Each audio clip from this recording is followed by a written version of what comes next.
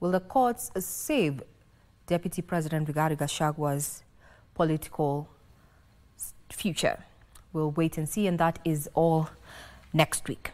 However, now impeached Deputy President Rigathi Gachagua has come out of hospital a different character from the one who was top cheerleader of President William Ruto, who used to praise his boss at almost every opportunity he got to address the nation. Now, the embattled DP, speaking at Karen Hospital, described his boss as a vicious man who turned against the man who helped him become president. Our reporter Gishoke Washira puts into perspective Rigathi's character transformation. 166 days prior his impeachment from office, Rigathi Gachagua, serving as President William Ruto's principal assistant, never shied away from praising his boss and glorifying his leadership.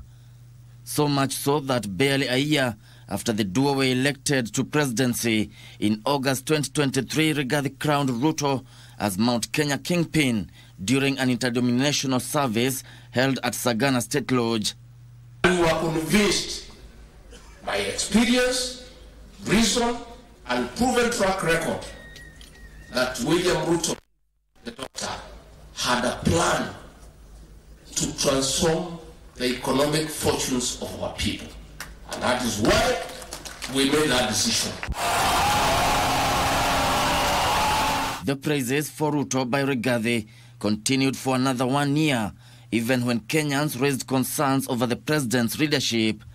Watu wanaongea mambo mengi, mambo ya uchumi, nini. Wacha mimi niwaambie watu ya Baringo. Huyu William Ruto, rais wetu, kijana wenu hapa nyumbani. Mimi ndio naketi naye pale. Na kama kuna kiongozi katika jamhuri yako na bidii, ni huyu rais wetu. Saa 11 asubuhi ameamka kwa ofisi mpaka saa 6 usiku. Mpaka hao vijana wetu sasa mawaziri wanaanza kulia ati aende polepole, ndio pia waende polepole. Rais usipunguze spidi, ongeza, ndio wao pia waongeze. Mimi na rais tunafanya kazi nzuri, tunapendana, tunapanga kazi yetu. Amenipatia kazi mingi, hata ingine inanishinda.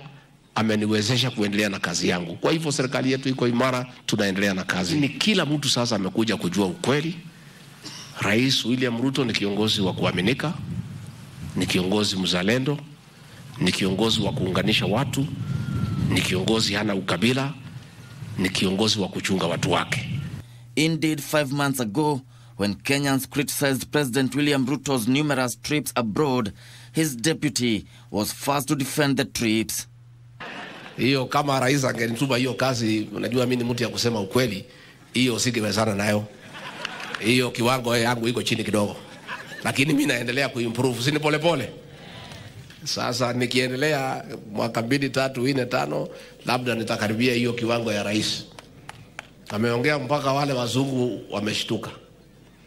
Wacha hii wazungu washtuka ndio watoe pesa, si ndio? Similarly, in the wake of anti-government protests, Rigathi lauded the president for engaging Kenyans on X space, terming it a turning point toward good governance.